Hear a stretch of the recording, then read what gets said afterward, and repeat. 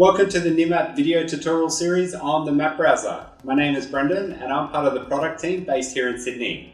Today I'm going to show you how to shift your perspective with Nearmap Obliques. We'll learn the height tool, the width tool and the 3D line tool. Let's get you on the roof without leaving the office. Welcome to the Australian War Memorial located in Canberra. Since its opening in 1941, the building has been extended upon to include a shrine, a world-class museum and an extensive archive. The War Memorial will work perfectly to demonstrate the use of Nearmap Obliques. Our Oblique Photos allow customers direct access to our source photos. These images are usually captured at 45 degrees and will give our users a unique perspective on the world around us. These images also allow our customers access to the 3D measurement tools, such as height, width, 3D line and area. We'll start off by looking at the height tool. We'll measure the height of one of the Roll of Honor buildings. You can start by dropping a pin on the location of interest. You will then see the location information pop up. If oblique photos are available, you will see the option for View Oblique Photos. Once clicked, this will load the source photos for the location. You can see that I've defaulted to the north cardinal direction. You can easily change this in the drop-down menu to another perspective. Once you have selected an appropriate photo, select the height tool at the top of the page. As always, remember the closer you zoom in, the more accurately you'll place your measurement. Let's zoom into the base of the structure and place the first point.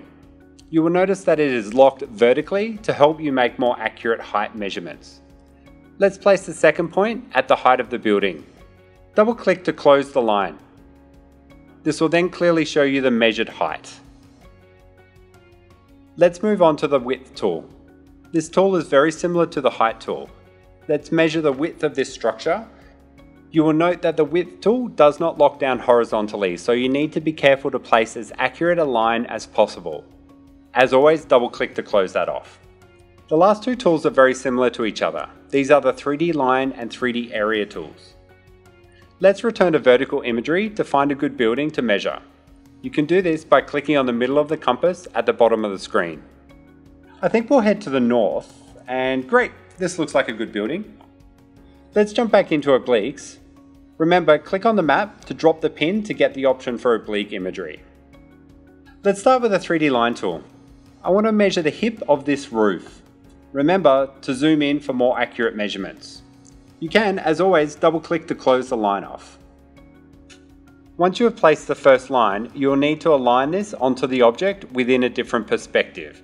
This allows us to place the line in 3D space so that we can perform measurements with it. To do this, click Next on the option. You'll notice that my perspective changed to the east view. Now I need to realign the points on the hip of the roof. I'll place them as close as possible to the original points.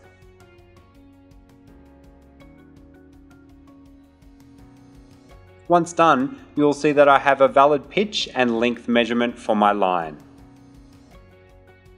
The last tool is the 3D area tool.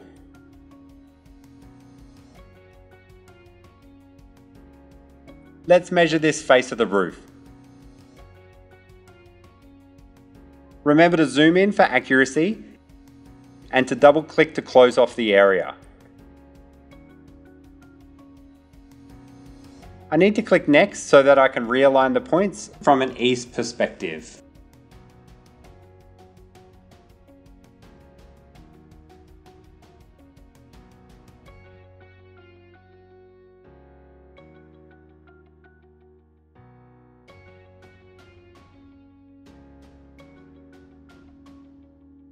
Once complete, I now have a pitch, area and perimeter measurement available. I hope that this has been helpful for you. For more information, check out our documentation site. Thanks for watching.